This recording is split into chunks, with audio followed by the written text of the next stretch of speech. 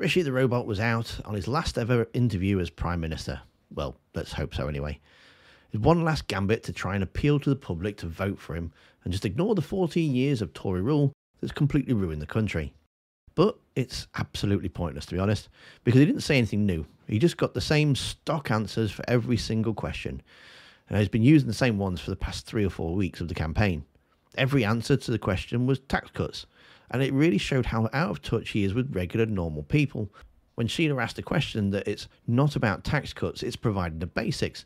Julian before her had asked why nothing in the country had worked, from doctor's appointments to potholes to sewage in the waterways.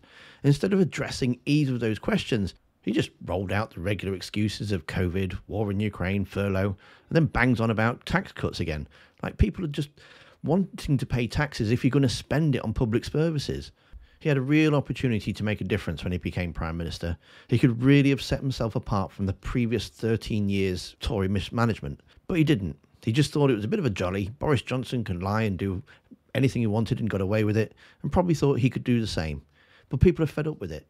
People are fed up with a government that doesn't care and just wants to line their own pockets. He's shown himself to be a weak Prime Minister. He won't stand up to his own party, and he won't put right what the Johnson and Truss managed to mess up. It's clear that the job title and the status was much more important than actually governing the country.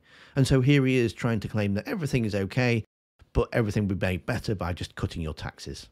Our viewers, many of them get in touch with us every single week, expressing frustration, expressing sadness, not just about the pandemic and what's happened with the energy shock because of Ukraine, but about how they feel about our country. And I just want to put some of their comments to you, and I'd like you to address them directly.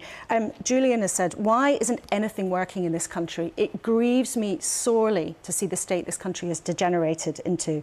Michael's told us, why does my son's school not have enough money for glue sticks? Why do I have potholes on almost every road I drive on? Why can't I get a doctor's appointment? Why are beaches and rivers polluted beyond measure? And Sheila says, our biggest worry is not about tax. It's about having the basics. Can you say to our viewers this morning that you can do anything about how they feel? Do you understand it? Yes, of course I do. And my first answer to you, I acknowledge the frustration that people felt.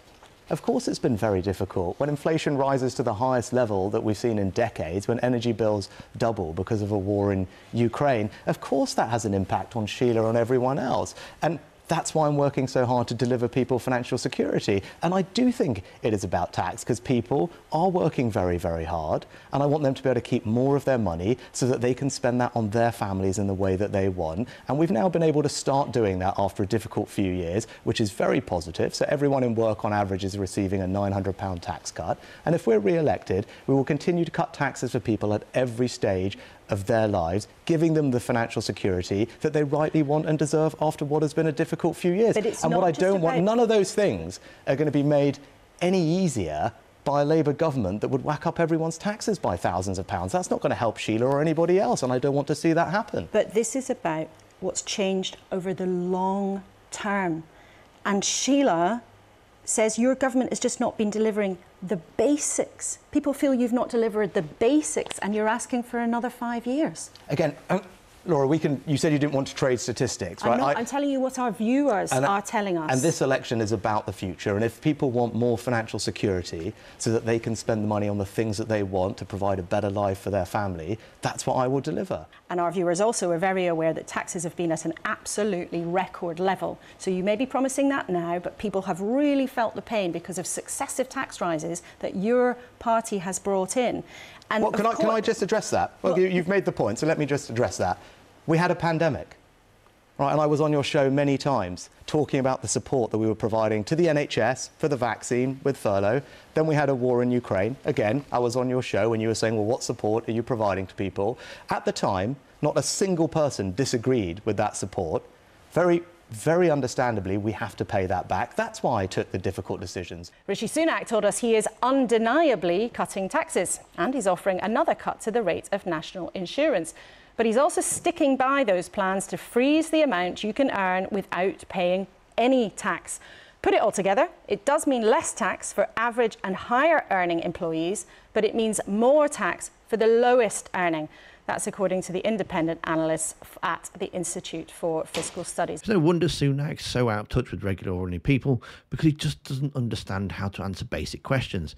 There's a car crash interview that's on screen now where you can see him doing exactly the same thing all over again. So go watch that next.